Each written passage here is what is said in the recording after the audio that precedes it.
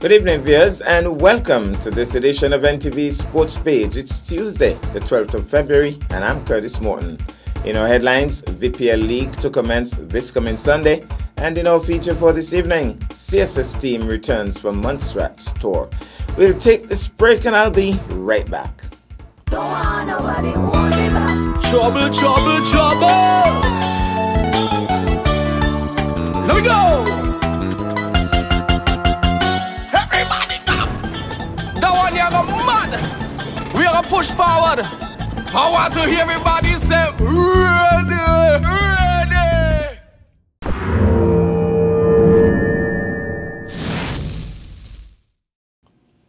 Well, I'm back and we start with this item in general sports. Director of the Fit Wellness Center, Mr. David Walwyn, has revealed that the National Weight Loss Campaign will officially launch this coming Friday, 15 February. The much-anticipated event will take place at the Fit Games Park, situated at Bath Plain, starting at 5 p.m. Attendees can expect the following: meet the support team of the campaign, a group of doctors, nutritionists, and fitness experts. Get full overview of the campaign, weigh-ins, blood pressure checks, and pulse checks, weight loss results revealed from the ministers leading up to the campaign, special giveaways, and soca aerobic session from two energetic male and female instructors. Mr. Walwyn is urging all those persons who have registered for the campaign to show up early, and is also urging others to follow suit, follow the lead of the ministers Hazel Brandy Williams and Honorable Eric Evelyn in seeking a healthier lifestyle through their participation in the campaign. Now the cricket. England holds a 448-run lead at the end of day 3 to put themselves on track for a consolation win, and with Root playing himself into form in this final innings of an otherwise lean series, incremental gains were the order of the third day in St. Lucia. Root found his touch to reach 111 not out after his scores of 4 and 22 in Barbados, which saw his average drop below 50 for the first time since 2014, and were followed by knocks of 7, 7, and 15. He gritted his teeth through a difficult period against the new ball late on the day and was richly rewarded, closing his eyes and punching the air after he brought up his 16th Test 100 with a 4th thump down the ground of Alzarri Joseph. Summarized scores: England 277 and 325 for 4, Root 111 not out, Stokes 29 not out, lead West Indies 154, Campbell 41, Wood 5 for 41, Moeen Ali 4 for 36, so they lead the West Indies by all of 448 runs. We'll hope for some good news when we update you tomorrow. Sticking with cricket, Chief Coordinator of Activities at the Hard Times Play Field, Michael Wise-Herbert, has informed that the Village Premier League for 2019 will commence this coming Sunday, 17th February. Let's hear from Mr. Herbert himself. It's that time of year again, and the Village Premier League is coming around once more. It's an annual event hosted by the Hard Times Working Committee, headed by the man Michael Wise-Herbert. And he's here to tell us more about the VPL League. Wise, when is the VPL League starting this year? The VPL League will be started on Sunday. And that would be what, the 17th? Yeah, the Sunday, 17th. 17th of Sunday the February. 17th at 2 p.m. What we're going to do, we're going to have an opening ceremony where we'll have ministers, sports, and different people are going to say certain things. We have an opening ceremony, and then afterwards we'll get into the start of the league. Curtis, for this year we're going to start with, we have a team called the Kings 11 versus the Jabas team. On Sunday we're just going to have one match. Kings 11 versus Jabas team. Okay, so the opening ceremony, then Kings 11 versus the Jabas team. And it's expected to get underway by 2:15. And we, as you know, we're going to be playing a 12-over affair. Tell us who is the ultimate sponsor of the Village Premier League. Well, the major sponsor of the Village Premier League throughout the years is the Honorable Vance Amway. And this year he will be sponsoring, he will be giving the prize for the winner of the tournament, which will be $1,000. $1,000. So the winning team would get $1,000 compliment Honorable Van Samway. Nice. And the second place will get $500. In the past, like last year, it was sponsored by Honorable Eric Evelyn. So the second place will be sponsored by Honorable Eric Evelyn. In terms of the number of teams, how many teams are you anticipating would be participating this year? And what's the cost for registration? Because you're telling us what they'll win, but you haven't told us yet what they have to pay to get in the first place. Okay, we have asked this year for the teams to just give us a token of $50. $50 can go towards buying paint for the pitch, buying tapes to tape the ball, and offset some of our expenses. Maybe helping to pay the DJ because you know we don't have sponsorship like we had like when we had our first or second one, when we had someone come forward and sponsor the whole tournament. We just have sponsorship for specific things. So it's a huge undertaking, and you know $50, as some of the players have said, it's nothing for a team to give. How many teams are participating? Are you anticipating? We anticipate that we will have 8 teams. Already we have 6 teams already registered. Already registered, and 6 teams that have shown indication that they will participate. And we are asking for if we can get 2 more teams. I mean, Curtis, we really want to wrap up everything by Tuesday, Wednesday, so that we can have like fixtures out to all of the team by Friday. By latest. By Friday the latest, and that is why, because of the Kings 11 and the Jabbas 11, as we all know, they played in a game Sunday. And Kings 11 is the Ghanaian-based team, right? No, the Kings 11 is a different type of setup. These guys that went out and decided that they're going to bring players from all over Nevis. Wow. They're looking for the best players, best 11 all over there. Well, just for starters, did they win their game on Sunday? Maybe they don't have the best 11 after all. Jabbas team won. Probably they don't. But they have decided they're going to brand the name the Kings 11. I mean, team. We have players like Carl Smithson and other guys, so they call themselves the Kings 11 this year. So there will be no bushwhackers? Hopefully that the bushwhackers will be there, but the Kings 11 is a team that want to kind of step up. Okay. As we know, in the past we have had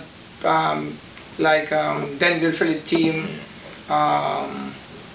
They call themselves, I think, Beaters, who won the tournament. They have stepped up and bring all national players that played for Beaters. Beaters, yeah. As all national players. Yeah, and then we had the Guyanese team with a few national players. We have had the Yo team with a few national players and good as well. We had the Eastern teams, we had the Bushwalkers, we had the Hanley Zoo team. Hanley Zoo is back with us again this year. And we have had a number of teams that have showed interest in participating in the VPL League, because I see that the most excited league going on anywhere around the Caribbean in terms of tape ball. And when you play cricket, you also want to have a little bit of fun. Well, I want to thank you again so much, Wise, and take our thanks back to your committee as well. And we look forward to Sunday. You say it starts at 2 o'clock. At 2 with o'clock. An opening ceremony. And at 2:15, the start of the first match. Kings 11 versus Jabbas team. And the excitement will continue for the next several weeks. We'll take this break and I'll be back with our feature for this evening. This one is going out to the land of my birth, Queen City, Nevis.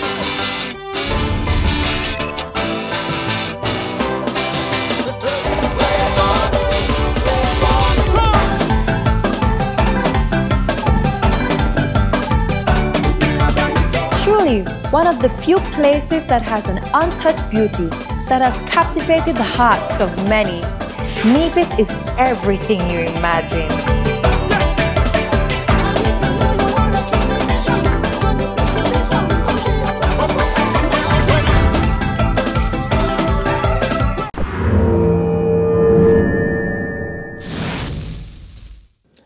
Well, I'm back, and tonight cricket takes the spotlight. The second contingent of the Charlestown Secondary School's cricket team that toured Montserrat last weekend returned home safely last evening, Monday night, at the Charlestown Pier. The camera was on hand and rolling. We're here at the Charlestown Pier, and the Charlestown Secondary School team has just returned from Montserrat. Fraser is here, Kelvin Fraser, and we have Shelton Fabs as well, who are officials on this trip. Tell us a little bit about the trip down, first of all. Did anybody vomit or hear the water was real rough? Tijari.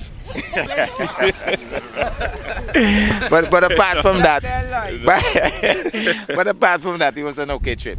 Yeah, it was an okay trip. The only bummer about the trip was the rain. It rained every day in Montserrat. So they were telling us it rained basically every day from since November up until now. So that kind of put a damper on it because we only got to play 2 out of the 4 games.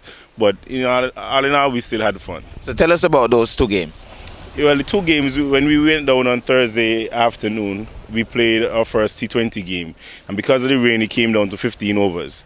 We made 142 for the loss of 4 wickets off of the 15 overs. Jelani Manners batted beautifully. He made 55 not out for the team. Jaden Carmichael, he got 4 wickets in the match, and we basically bowled out Montserrat Secondary School and won by 75 runs. Okay. with about I think it was 2-3 overs to spare. Second game. The second game didn't go as planned. All right. The second game we got bowled out for 69 runs. You're joking, right? You're joking, right? This team here got bowled out for 69 runs, guys. He joking, right? This guy saying that. Basically, I think probably it had to do with the 2 days rest that we had, because we had a momentum going up to Montserrat, and the guys were upbeat pretty much when we had after we won the first game, and the other 2 days we were still upbeat, but then the constant rain and no play, you know, kind of put a damper on the team. And you know when you're already mentally prepared for a game and then it doesn't play, you know, it kind of set you back. So we end up and basically crumbled for 69 runs. Bowl out Montserrat for 30 how much? Montserrat in the end they made the runs, I think, in the 18th over. Wow. In the 18th over, okay. Carlon, who was it, took 4 wickets? Justin bowled beautiful for us. He took 4 wickets. Carlon pulled some pretty tight overs as well too, and we had some pretty other tight overs from the other guys. Everybody chipped in basically, and we made Montserrat work real hard for that victory. It wasn't a walkover at all. It wasn't a walkover at all. So the guys did perform exceptionally well. All right, Trishan Francis, the captain, come show your face. Trishan, first time you're captaining a team on a tour, I would imagine. First time as captain on tour. Yes, this is much. Okay, how did the guys represent as ambassadors? You say that the guys did well as ambassadors, yeah, most definitely, the guys did their best. What happened with 69 all out? Talk to me. I can't tell him that much. What went wrong? What do you think went wrong? I think the guys aim bat as best of their ability as they can. Okay. Just that they got to focus more on the batting, that's all. Okay. All right. And I think Jaden Carmichael picked up 4 wickets at one point. You want to come close to me, Jaden? No? Afraid of the mic. All right. Carlon, how was the trip for you? It was a good trip, good experience. That's 69 all out. That's bugging me. What went wrong, in your opinion? We didn't assess the pitch. We just went on there and bat. We didn't look to know the pitch, get used to the pitch. We just played a lot of rash shots. Okay. Yes, sir. All right, but the trip itself was good, guys. Y'all enjoy yourself and so. Yeah, man. Food was good. Took care of you. All right, Jelani, come here, man. Yeah. Big champ Jelani is right side me. Jelani, you made a half century. How was that particular innings? Well, it was good to get some confidence going in, because leading up to this tour, I wasn't making as much as I know I can. So it was good to get some runs under my belt. And then right after that, 69. The thing's still bugging me. What went wrong with 69? Well, we had some careless running, careless shots. All kind of things went wrong. But we're going to improve for the next time. Don't worry. No need to worry. All right. Well, guys, all the best. We want to say congratulations still for winning 1 out of 2. And the trophy. Tell us about the trophy. What's this trophy all about?